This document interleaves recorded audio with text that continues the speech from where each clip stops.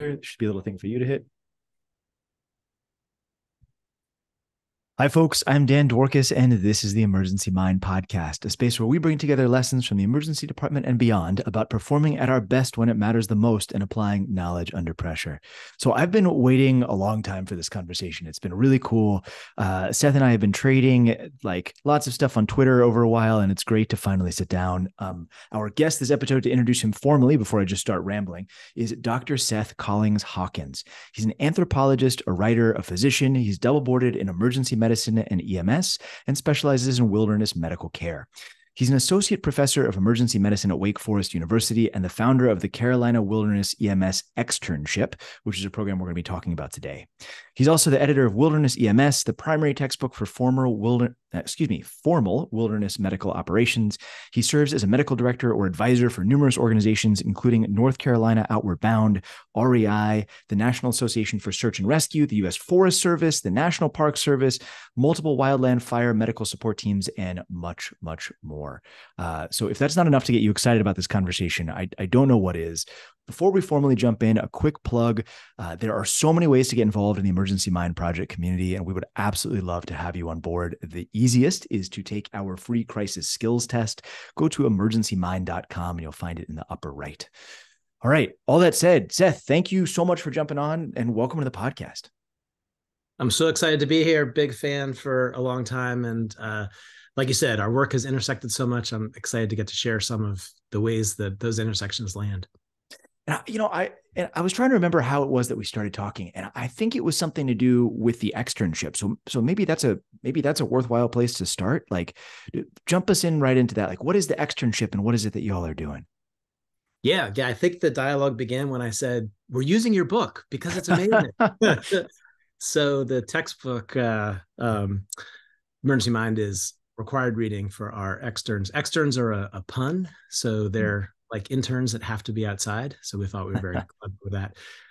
So this project started formally in 2011, although it began a few years before in its germination, for my work doing wilderness EMS. So I live in Burke County in North Carolina, which is about half federal land and state park land, huge resources and huge opportunities for rescue and medical care in the wilderness, including the deepest gorge in the eastern United States and the largest state park in North Carolina, and frequently the highest number of searches on the East Coast.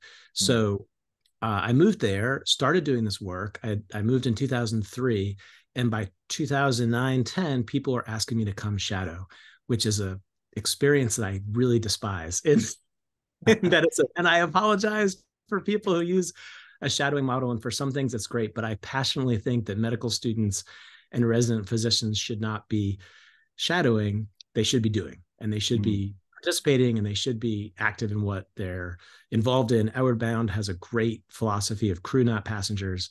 And I wasn't particularly interested in taking passengers on board to watch what we were doing. I thought, hey, you should be training in this.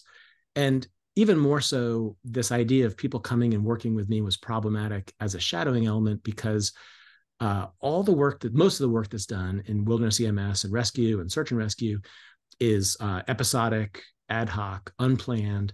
My fear was people would come, they'd hang out in my house, we'd watch some movies, nothing would happen. It's not like going to the emergency department and working a shift, which is critically important for this field of medicine to understand that this is.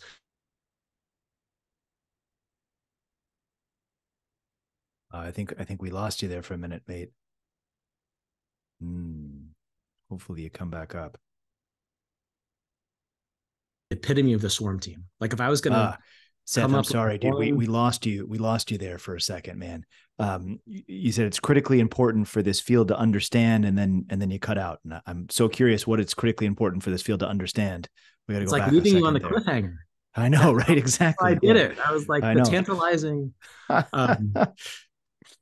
I think it was critically important to understand that this is generally not shift work at the physician level. Gotcha. So for people who, obviously there's paramedics on duty and there's certain limited personnel who are assigned to tasks, but in general, this tends to be episodic and triggered by an incident where multiple personnel are responding from different places, really old school 20th century, people getting out of their bed in the middle of the night to go help a climber who's fallen. And that's like a perfect definition of a swarm team. Like, I feel like if you ever wanted like a great swarm team, we call it parking lot triage, where something happens in a parking lot of a national park or U.S. forest, and you start looking at the stickers on the cars to see who you can pull together to, like, oh, you've got a Star of Life, like, what's your credential? And they're like, I'm an EMT. And you're like, that's awesome. So in that sense, it's important to understand that this brand of medical care is not usually driven by shifts or things that are easy to come and observe.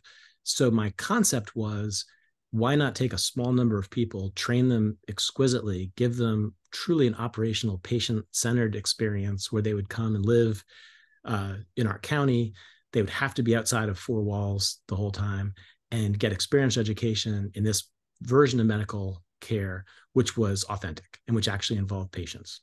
So another reason that that was meaningful to me was the state motto of North Carolina, which is Esse quam videre. So we adopted the state motto as our own motto. That's Latin from Cicero, meaning to be rather than to appear to be.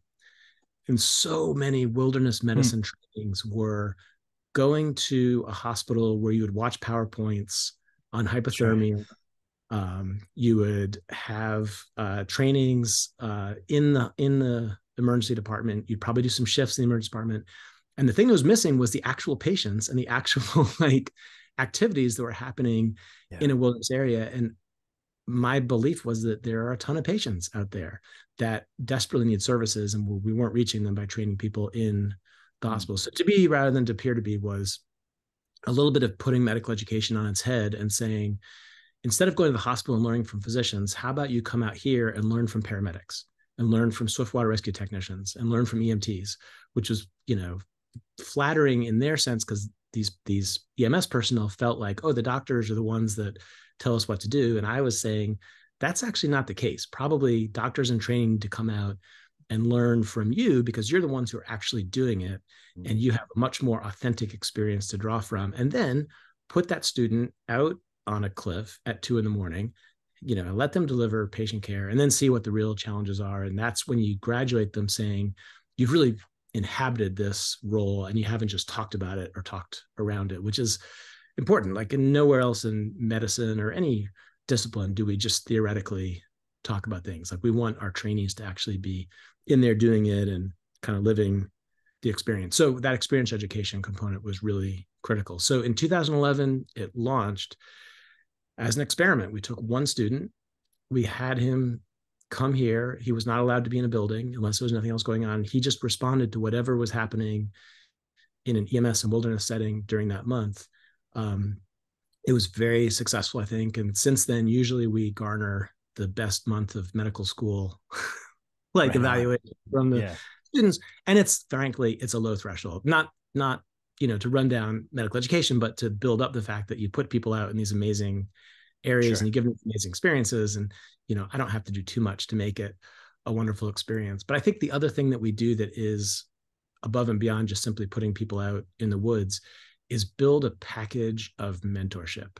So what's maybe different from other sort of medical school rotations or other educational experiences is that I, and increasingly the externs who have graduated, who now come back to contribute to the program, really kind of invest in that month our own life experience. So again, in a credibility and esse quam videre kind of way, there is no, our lives are completely transparent. Like, there is no, you know, this is how you act when you're on duty and then you go home and do something else. Like, they see my life, you know, completely through all elements of it, including family life, including off-duty time, including how do you navigate the on-duty, off-duty sort of interface in this job where, like, you work a shift in the emergency department and that night your radio goes off, your pager goes off, and do you respond or not? Have you been drinking alcohol? What does your spouse say? And I think that mentorship thing unexpectedly has become very big in it as well, in the sense that, especially medical education, but maybe in other elements of our world, sometimes we've kind of lost an apprenticeship sort of model where people have a deep relationship with singular people who they really see through the entirety of their professional life, and they can ask questions and see things modeled, and they can challenge things that look, inappropriate. So I think that's ended up being a big part of it as well. So interesting, man. And you're right that it's so different than a lot of the medical education that we're seeing, right? The shadowing idea is really fascinating. I think for folks that don't operate in a system that uses shadows, it's worth backtracking for 1 second to like, what are we even talking about? So there's this idea that, and I honestly I don't know if it comes from the thought that medicine is just so different than everything else. We tend to have that thought a lot. I think we're wrong about it, but we tend to have that thought a lot.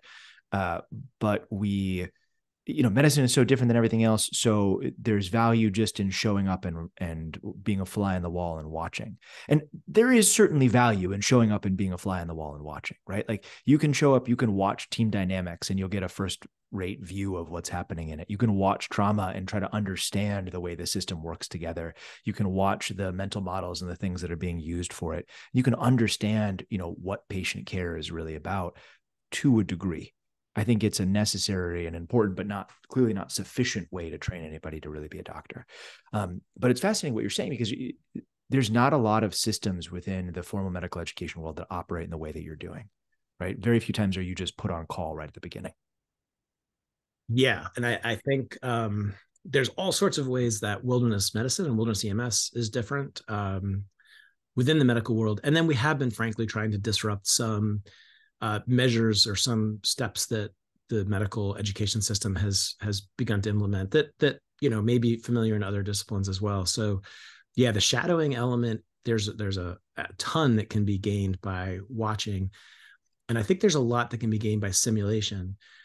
My fear about the world as it's starting to evolve is that watching and simulation are becoming acceptable replacements for the real thing when the real thing might be available. And that's my concern, is the 16 medical students that walk into an exam room and they're peering over each other's shoulders to look at the rash. There is an element to which that will be necessary, but in our model, actually putting somebody in the place of doing the skills is irreplaceable.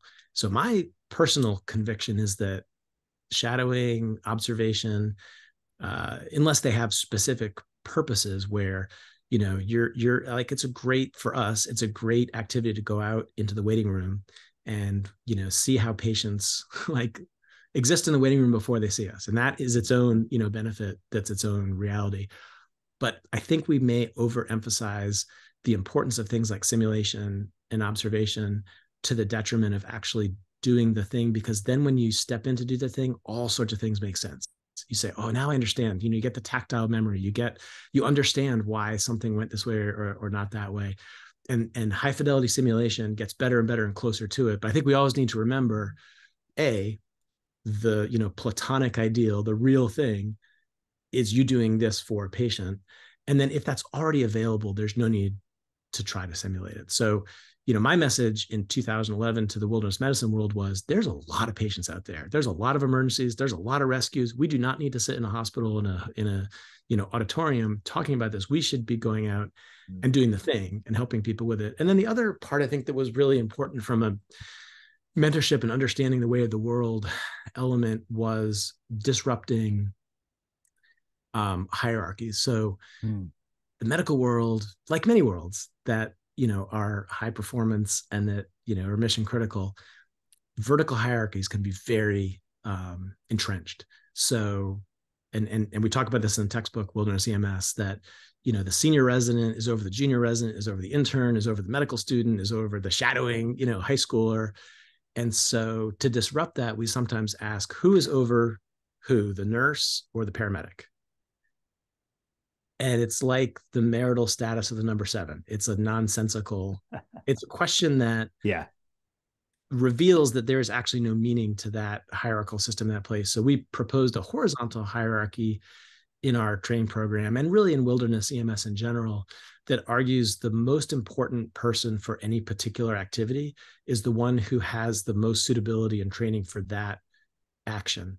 So it doesn't matter if this is where it's hard sometimes for paramedics and medical students to like figure out where they fit in, because the paramedic feels like they're supposed to be deferring to the physician. Our message is, in that environment, you are supposed to be learning and you're supposed to be deferring to somebody who has more technical skills in that environment. And the reason I bring all this up is important is there is a tendency in our culture to think that doctors run things, that, if there's a search and the doctor thinks they're going to run things, the team thinks they're going to run things. And the important message to get out is like, no, if you don't actually know how to adequately ski, you're not supposed to be the person, going out for the person who's stuck on the ski mountain. It's a ski patroller. And I think that gets lost sometimes in inappropriate deferral to people. And then also this fascination we have with letters after our name. And what really matters is the actual skills. It's a very practical, pragmatic approach to say, get over yourself and listen to the people that actually know what they're doing. All right, so that's so fascinating, right? So let's dive a little bit deeper into that. So you are actually, instead of making this up, perhaps I can ask, can you give us a scenario that might be a typical one where you're doing a rescue like this, so that we can explore some of this group dynamic sort of think that's going in there? And where I hope we go with this, although I am not wedded to this idea, just like the number 7, we can move into the space where we're talking about the way that teams self-assemble on an objective and decide in a relatively quick and facile manner the network of leadership, and how then that leadership might change depending on what the task at hand is.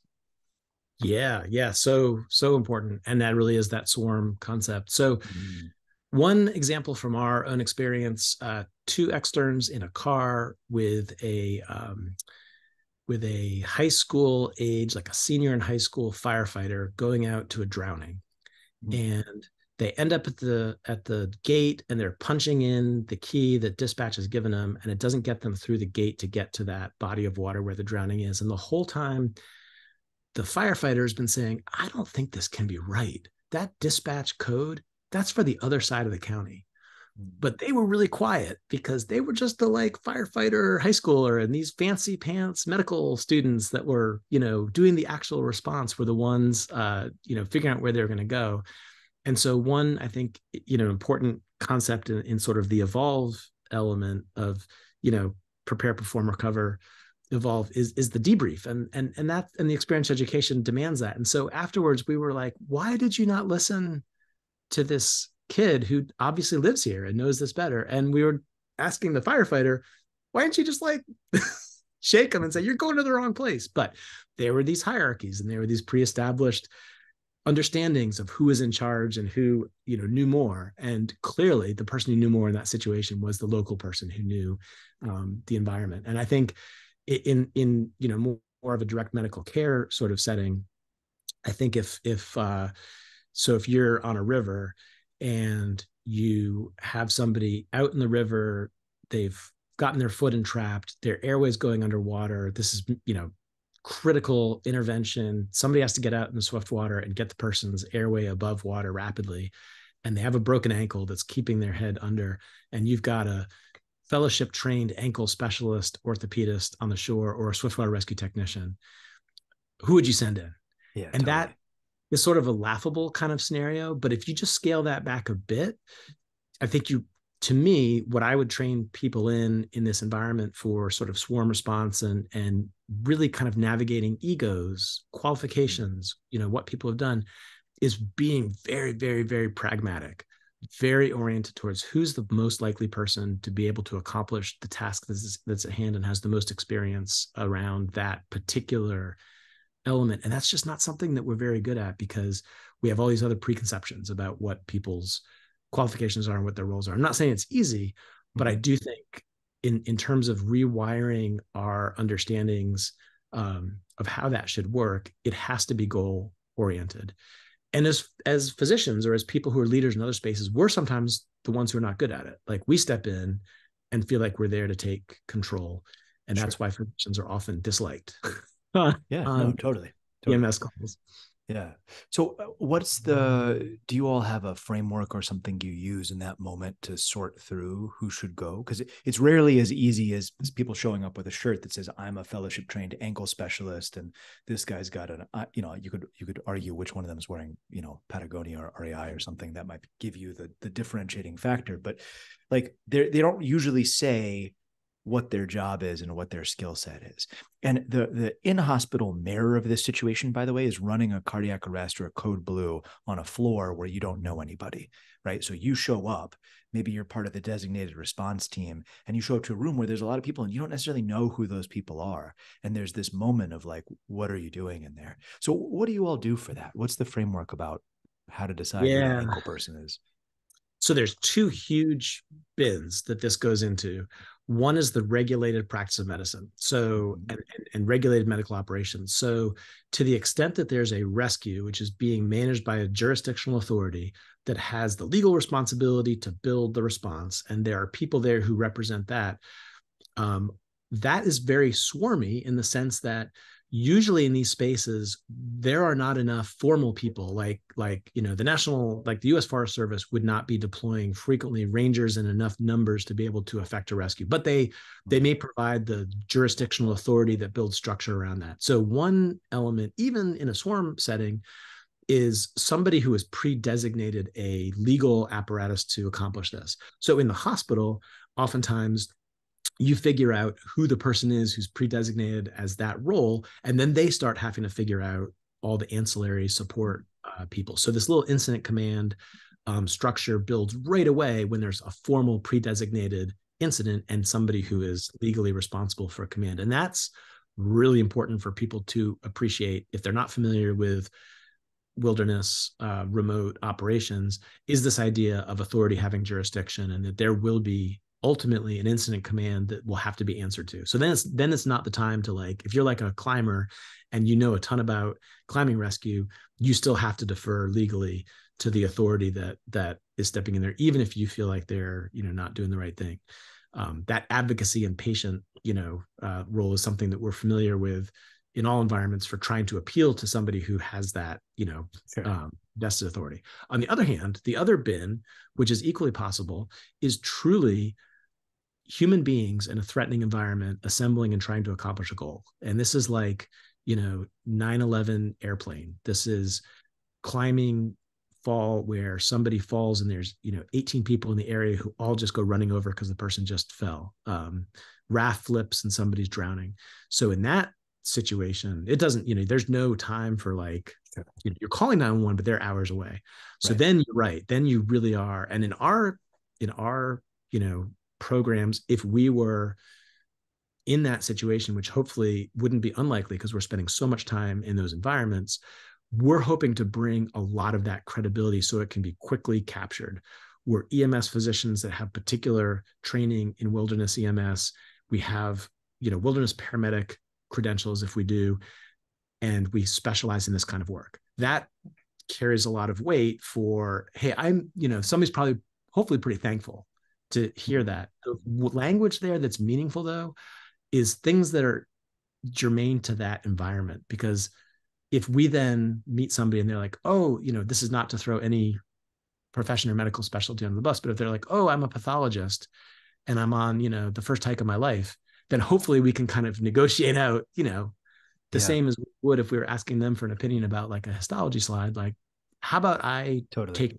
run the ball on this? And so this is where I think, although it's frequently criticized, this is where things like credentialing, getting certificates, getting things that are some sort of objective measurement of your qualifications become rapidly helpful as code.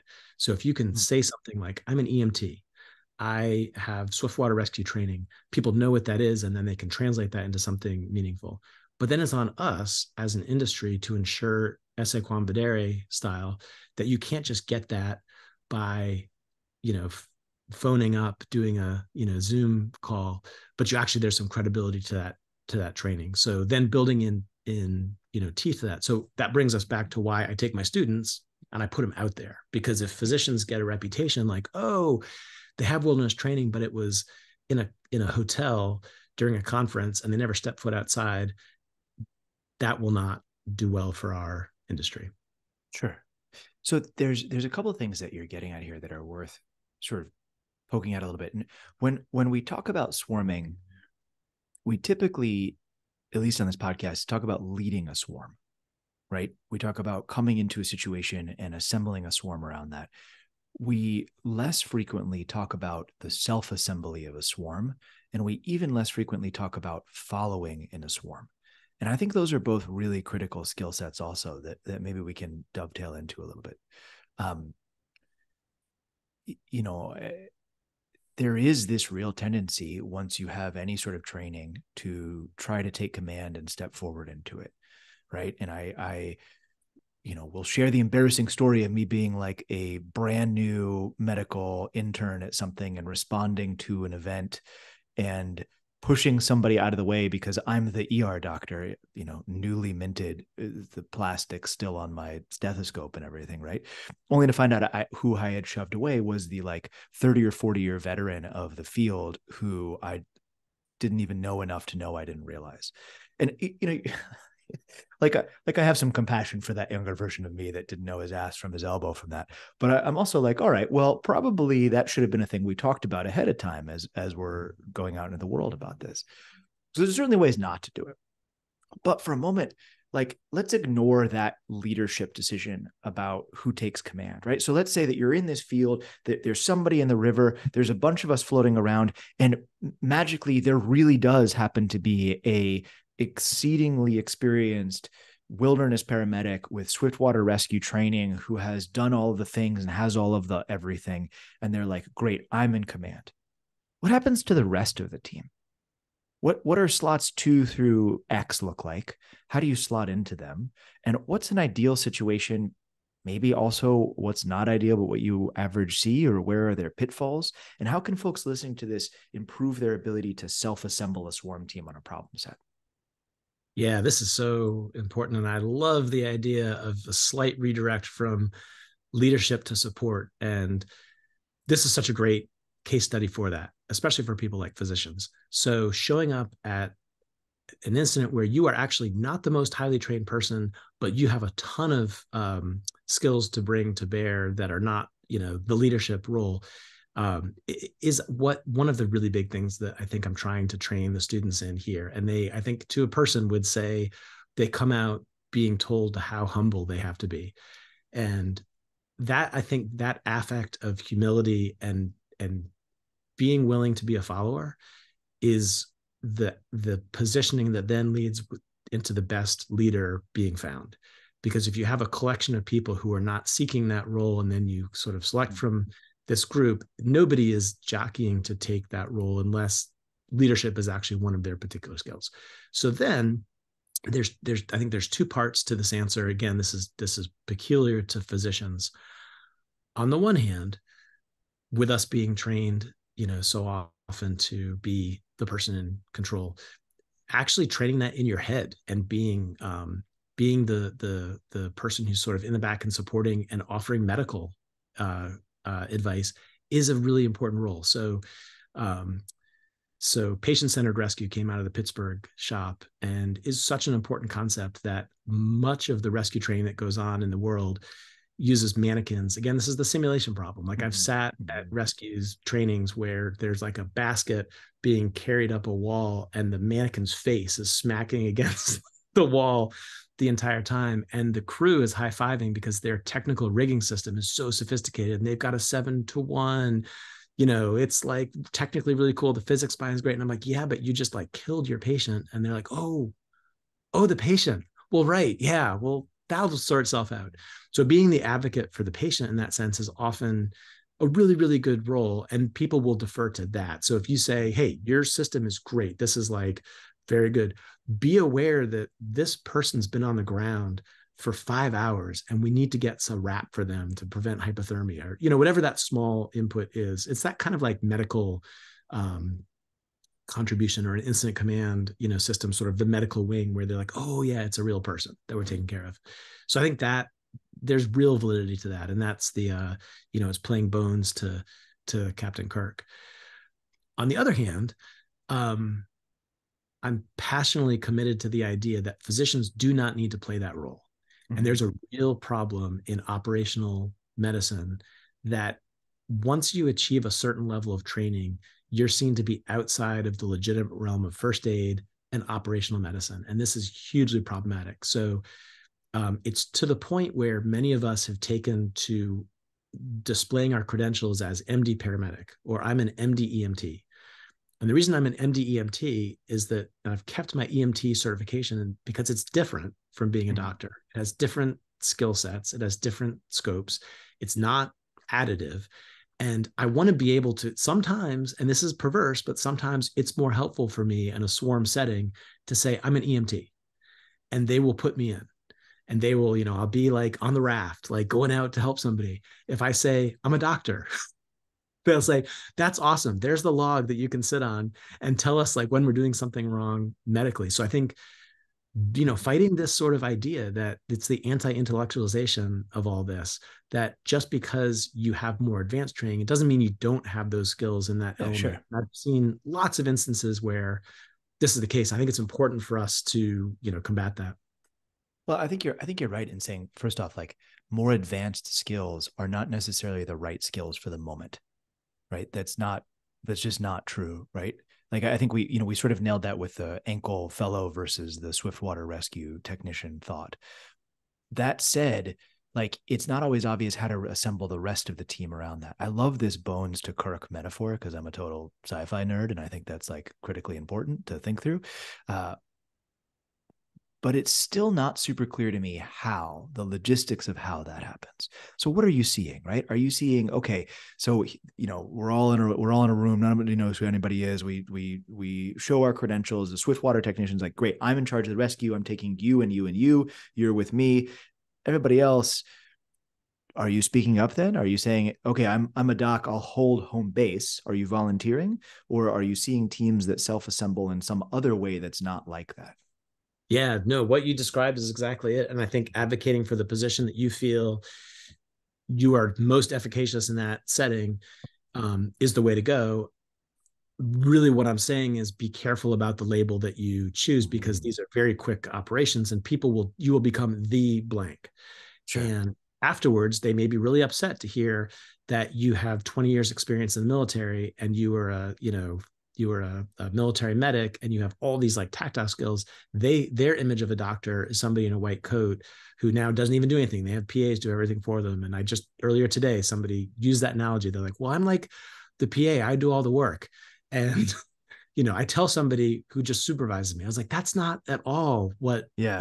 operational physicians How are. that works, So, right? Yeah. so being clear about what your, capacity is for that. But yeah, I think we know that that's intuitively how Mm. it goes down. All this is very practical. And if human beings are sort of wanting the best for the operation and assuming everybody's, in good faith trying to make something work, you just quickly want somebody to encapsulate what they can contribute. So if this is something, and again, this gets very sort of contextual, but this is the sort of thing that medical students need to learn in a rotation. And I would say anybody needs to learn if they're Sure. going to work in this environment is if you're not the person on the sharp end of the rope going down and taking care of, rappelling down and take care of the person who's crumpled, what do the other 20 people do? Yeah. And that's completely valid training, in its own. Somebody has to set up, a command center. Somebody has to communicate with 911. Somebody has to build the LZ that's going to be constructed. Somebody's going to need to talk to the family, and they may be patients. Like, the dude who fell's fiance who was belaying him and is totally distraught. That's a psychological first aid role that can be huge. And if it's a fatality, that's your patient. And we know that healthcare professionals can be very well trained in doing work like that and can be very experienced with it. So you as the physician might be a great person to be assigned to. I think if we're continuing the Star Trek analogy, this is whoever like the, I don't even know what her name is, the Dina, or the Yeah. Yeah. therapist. Right. But we know that there's real harm and that Yeah. PTSD and things like that can develop. And I can go on and on and on about the roles that we can play that are very important. And it may not be physicians. Like if you have a military background and you're used to working around helicopters or you're used to working on radios, that may be what you're going to do is you're going to be the comms out to try to get the rescue teams to come in. What I'm really getting at, and I think this is a bit of a rewiring of the emergency mind, is the humility. Sure. We have somebody once told me, I love the way they introduced themselves. They said, I'm a third year resident. I have been exquisitely trained in taking tests. And and I think that there's some truth to that, that like that's what we train people to do, is to be high performing, get A's, take tests. But really in this environment, what we're trying to train people to do is goal oriented. It's to accomplish a mission. And if your best role in that, if somebody's like, hey, can you hold this IV bag? And you're like, absolutely, I can hold that IV bag. And at the same time, if I see something going sideways, I can tell you. And one way this fits into kind of the normal activities of an EMS physician, and I think every EMS medical director will tell you this, is that when they show up on scenes, they are not the ones doing the patient care. Sure. Like to a person, I think most EMS medical directors would say, and this is the training we get, I'm going to hang back. I'm going to go spike the IV bag. I'm going to get, the airway bag that they needed. And that way, now that's a little different environment, not swarm. That's an intact team where your role is oversight. So you do want to watch, but also your tendency is to be like, I'm going to get in there and get that airway. And again, that humility and that respect for this paramedic is very well trained to do this. If I go spike the IV bag, I can watch what's happening. So anyway, I think that's a little bit of rewire to the idea of leadership on a swarm team.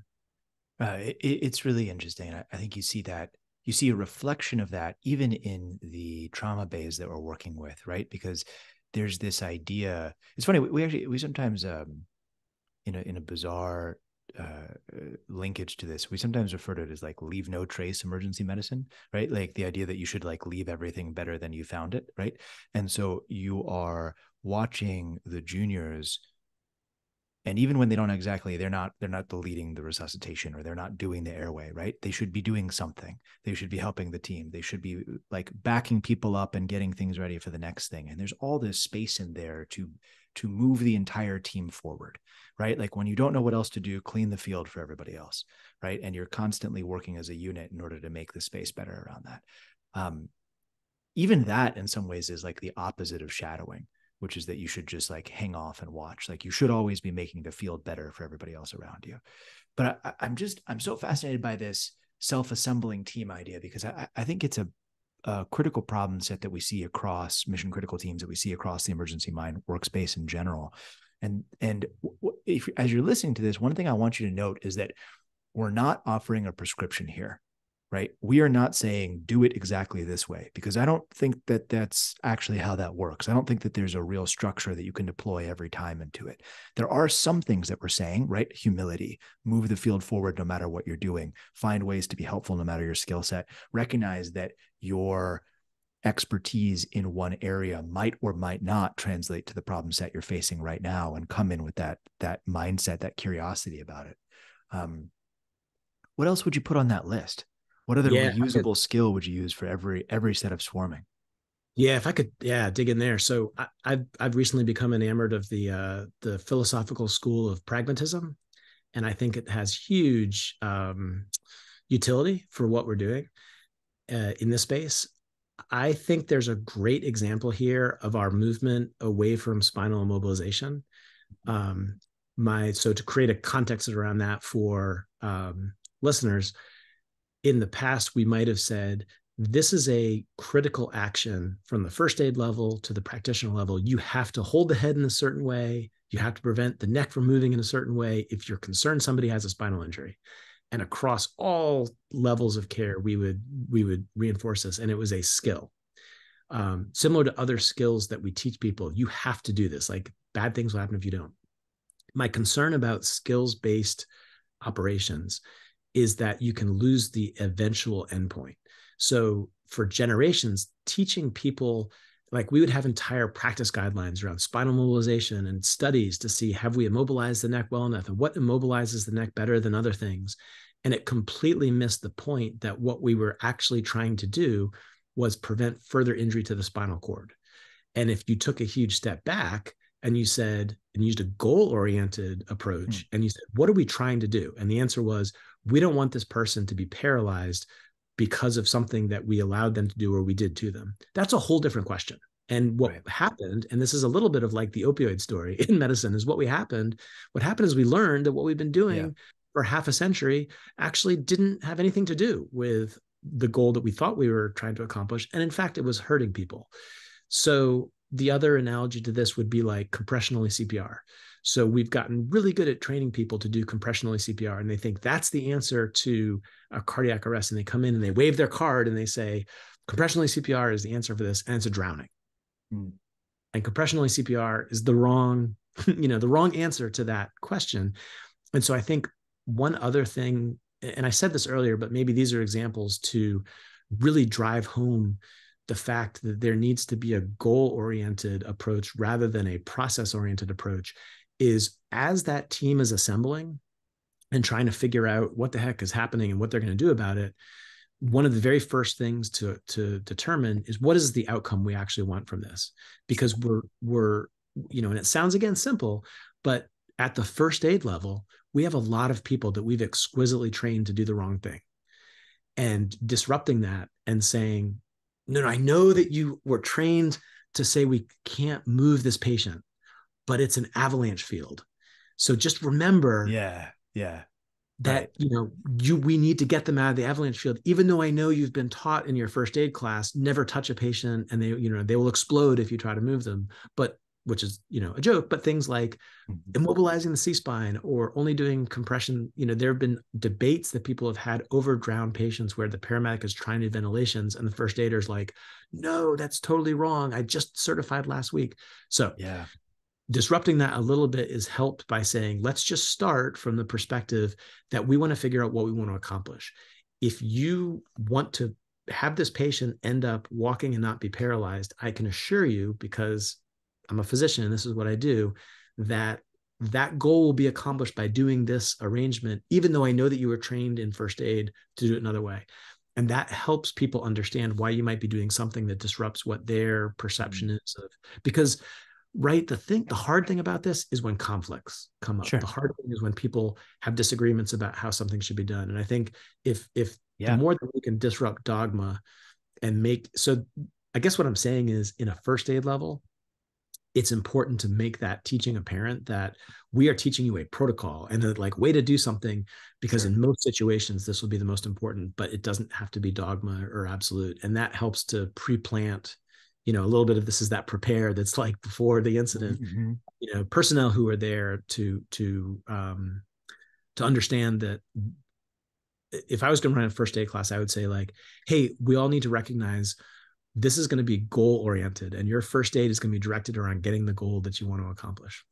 And how do you accomplish that when you're on the X, when you're on mission, right? Are you saying to your team, our goal is blah, blah, blah? Or is this a direction? Is this a democratic vote where you're like, team, what is our goal? Or how are you dictating that? And then a second question to that would be actually, how do you dictate that when you're not the one necessarily in charge of that point in the moment? Yeah, that's exactly where I was going, is the two bins. So that the authority bin, I have some opinions about that, which are not politically not always well received. But in the EMS world, there's a movement to say that what we provide to paramedics and delegated practice personnel are guidelines, and we expect and no protocol can ever encompass everything. We expect them to make good decisions within those guidelines. One thing I would argue for in the X is to actually have protocols, and actually have, if it is a delegated role, not to even have that dialogue. So then if you have a position of authority, you don't want to be having debates in real time with personnel until you're reading the room, until you're getting to that point where you're saying, what all do you have to contribute? And you're creating a space where people can offer their opinions, but you're the sole decision maker. And I do feel like that's really important, because there are times when we could not have accomplished what we needed to do if we were having a review of the literature, in real time. That's the time you need command and control. And I do think that's, so I do think we need to protect that for those delegated practice roles, and have lots of room for dialogue. The end result is there's somebody in charge. On the other hand, if you are truly in a space where you're building rapport and you're not just reading the room as a leader or utilizing the room, I guess is the term that you have for it. In that case, I think that's completely around psychology. It's around building rapport. It's around building credibility. And I do think that especially when it's on the X, in the sense that there's a rapid decision that needs to be made, that's when being assertive about, credentials and practical reasons why what you're saying is meaningful do become important. And, having the humility to recognize when it's not your lane is important, but also sure. If you're asserting, no, this is what I do, and we really should be doing it this way. And the reason is that our goal is to accomplish this. And I can assure you that this will get to that goal. If your goal is simply to check off a box on your first aid training, you will have accomplished that, but that's not what we're here for. We're here to actually get this patient, home to their family. Yeah, that's an awesome distinction. And that depth of knowledge of understanding the why underneath why you do something and when to map one piece of it versus another piece to the situation in front of you is critically important, and also really hard to teach and instill at the same time, right? And I think we're just scratching the surface of how to do that, and still too much in medicine, I think we rely on osmosis to figure that out more than anything else.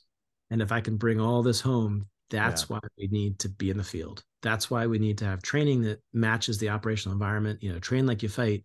You cannot adequately simulate these very complicated situations. So my hope is, in my environment, is if I take these students and I just put them out, into the wild, into the wilderness, literally, and these things happen, nothing's filtered, nothing's preset. There's no, it is what it is. And I think that authenticity is something that for very specialized roles, not just medicine, but other ones, for some reason, we feel like we are okay to simulate them and not put people out into the actual space. I'm a big fan of, so we've had the scenarios that you're describing, we have had the exact debates over the patient about how something has been done. And oftentimes it's in the regulated practice of, medicine, and the paramedic disagrees with what, you want to do.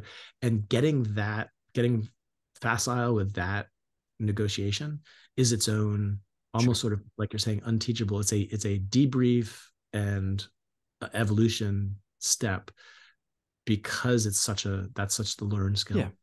But you're going to run into that whether or not you're practicing on the side of a mountain or in a hospital or anything else, right? There's always going to be differential mental models of how things are working, and navigating the web of connections between that to galvanize your team from the top, from the side, from the bottom. It doesn't matter where you're standing, in order to attack the problem set the way it needs to be attacked, to lead by influence and nudging. That's so crucial to the practice of emergency medicine in general, wherever you're going to do it.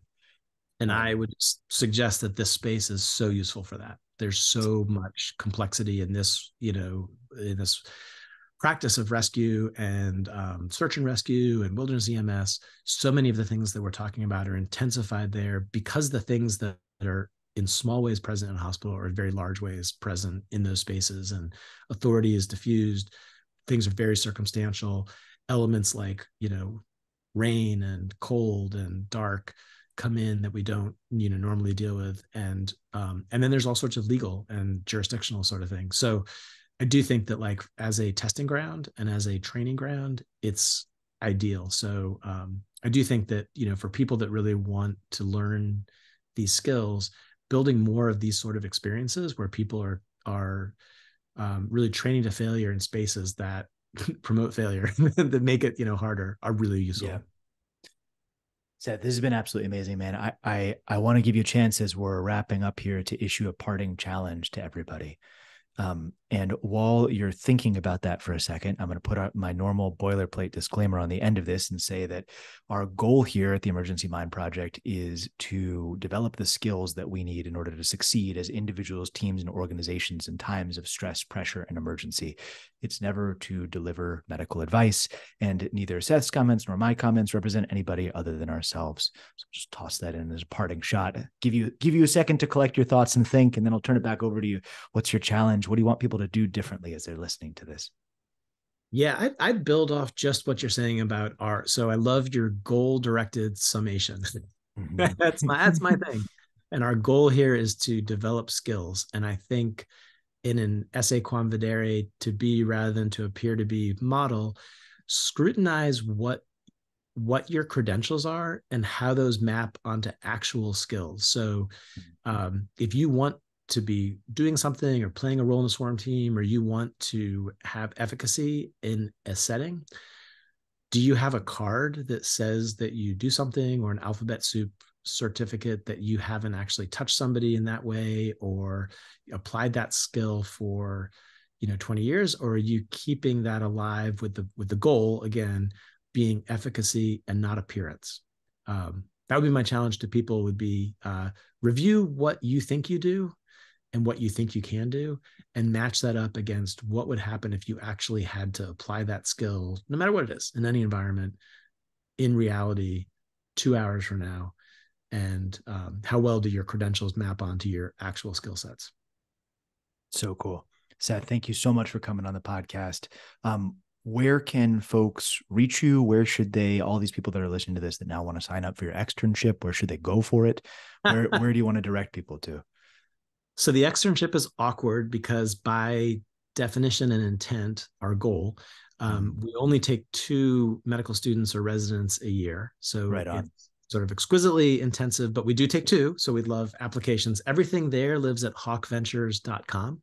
Okay. Hawk Ventures is the structure that we have around it, but we do have a program at the end of the externship that's a seminar, which is a 1-day training for practitioners, meaning people who provide medical oversight, and then a 2-day summit in Pisgah National Forest that's open to anyone. It's completely in the field, no PowerPoint, all hands-on. We're basically living out the things that we're describing. That's always in September, and all that lives at hawkventures.com. I'm in Twitter at hawkvox, HAWKVOX, also Instagram there, and on Facebook.